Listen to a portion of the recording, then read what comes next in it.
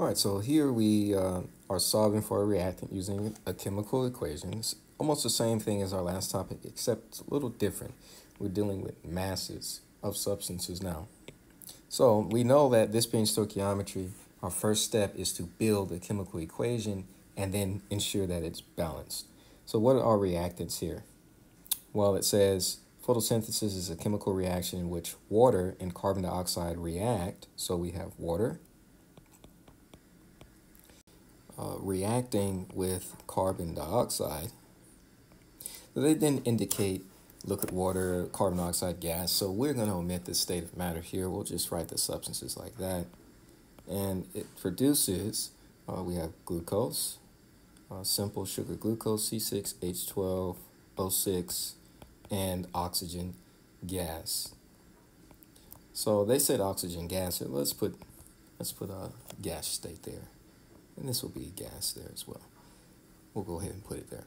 All right, so here's our chemical equation. Here are our reactants. Here are our products. Let's go ahead and balance this. If you need more practice on balancing, I'll just go back and work the balancing chemical equations topic in ALEKS. We know if you have good practice with balancing, that your coefficient should be that, and if you check it, it is indeed balanced. So here is our starting point for stoichiometry. You have your balanced chemical equation. So next, let's see where we are starting. 7.8 grams of water. Okay, so we have 7.8 grams of water, and they want us to know what mass of glucose, how many grams of glucose is produced from 7.8 grams of water. So we haven't yet introduced the concept of a limiting reactant. So we're assuming that we have plenty of carbon dioxide, in excess of carbon dioxide, to react with this 7.8 grams of water. With 7.8 grams of water and plenty of CO2, how much glucose will we be able to make before all of the water runs out and the reaction stops? That is what we're trying to find out.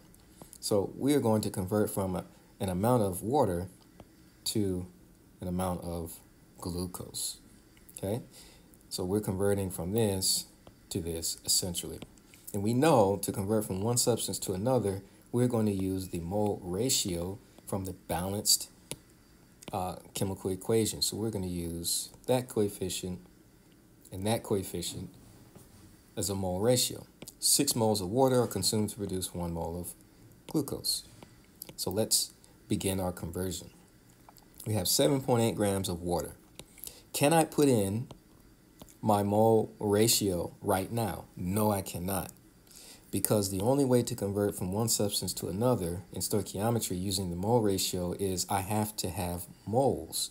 This reads 6 moles of water are consumed to produce 1 mole of glucose. Right now I have 7.8 grams of water. So I need to convert this to moles before I can put in my coefficients in the mole ratio.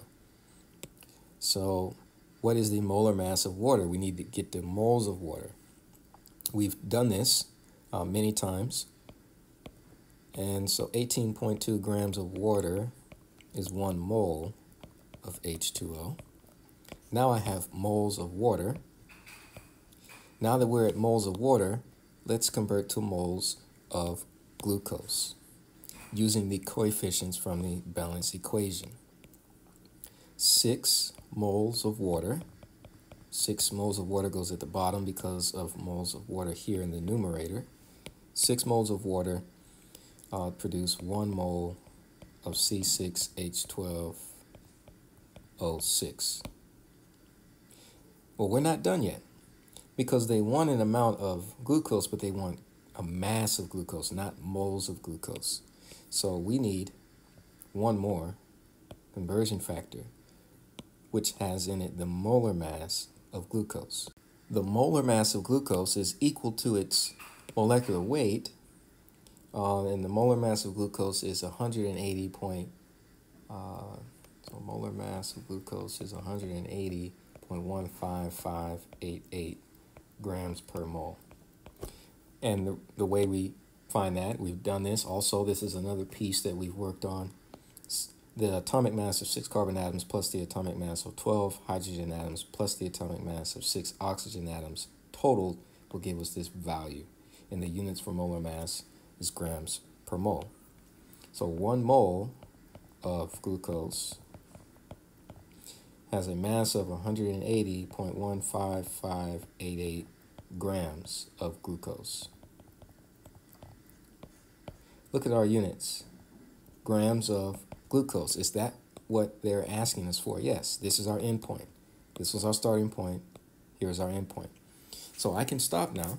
I just need to do the math. So 7.8 times 1 over 18.02, close parentheses, open parentheses, 1 over 6, close, open parentheses, 180.15588 over 1, close parentheses. I put it into my calculator exactly how I see it here. To simplify, I get 12.9968 grams of glucose. They want us to round to 2 significant digits, so this will be 13 grams of C6H12O6. How do we interpret this? If I have 7.8 grams of water to start, then I end up with 13 grams of glucose. All of the water is used up, the reaction stops, and this is what I have